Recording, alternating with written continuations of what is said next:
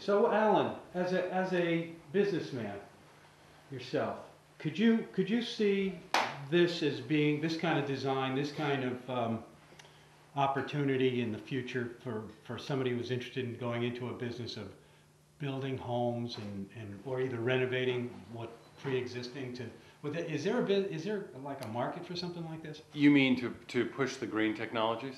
And yeah, and to try to build houses more to this style rather than what we're... Yeah, I think houses are going to get smaller. I think they're going to get greener. I mean, I've watched people's reaction to this house since really when it was almost done in early July.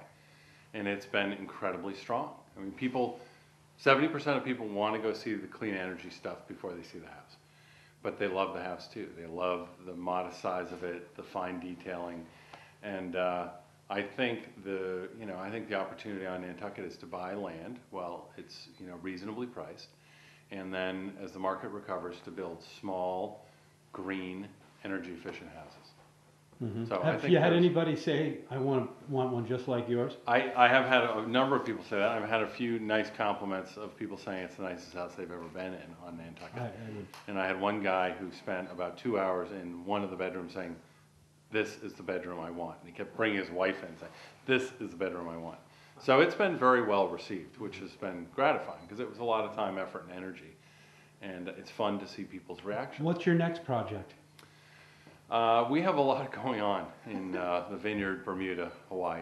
And we're going to use the solar thermal at a hotel in Martha's Vineyard to heat the pool. Mm-hmm. Much more efficient than oil. So those are your resorts. Yep. Yeah. So now the goal is to take everything we've learned here and to apply it to other projects. Does it make sense, even in economic hardship times that we're in right now, to do something like that? Oh, it depends. Like every product, you know. I mean, it depends who you're targeting.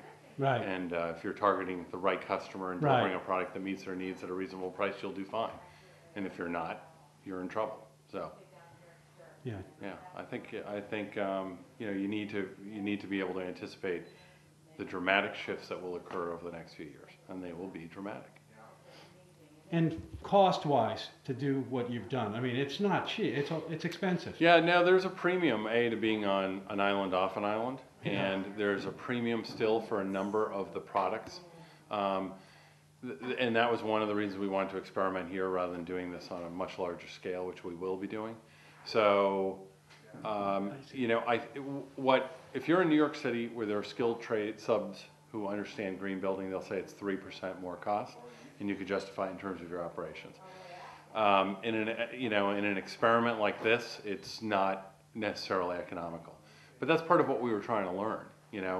FSC certified wood is a premium, but do you want to pay? Is it worth it to pay a premium for wood where the workers got health coverage? Maybe you're saying, yeah, that's a good trade. I mean, it's like buying local on Nantucket. We pay a premium, but is it worth it to have the goods and services that we want, employing people who are valuable members of the community? Yes. We can't order everything off the internet. We should be supporting local businesses. So were there premiums here? Yes. Are they justifiable in my mind? Yes, particularly in the fact that this is an experiment and there's a lot to learn. Would you do anything different? I do a lot different.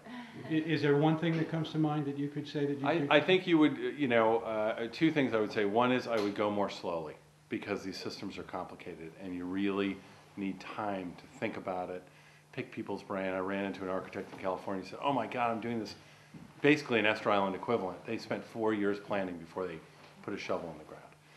And these were tech guys, so they wanted to get it all right.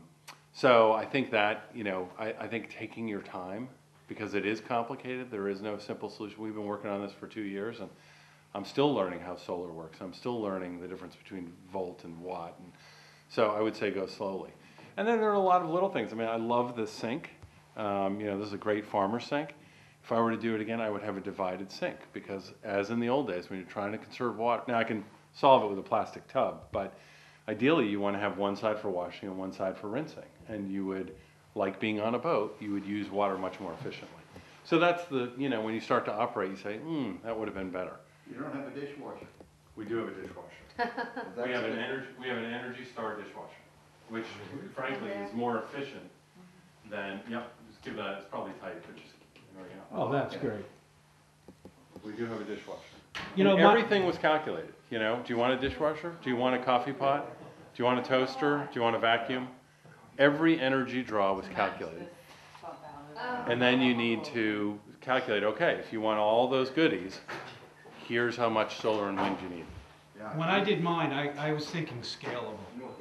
Mm-hmm. You know, if I gotta pull my furnace out and replace it with something else, if I wanna tap into my radiant heat, you know, with another source to heat, Yep, you gotta think about that kind of stuff, right? absolutely. Because And there's so many new things coming on the market all the time, I the idea think, is to heat that water up, to get that house warm. and in 10 years, probably, you know, a fair amount of what you see would be replaced. You know, if it's plug and play. We'll Yeah. take the old solar thermal out. I mean, we still have the debate about maybe the TAFEs did get it right. We think they did, actually, in terms of using evacuated tubes versus flat panel.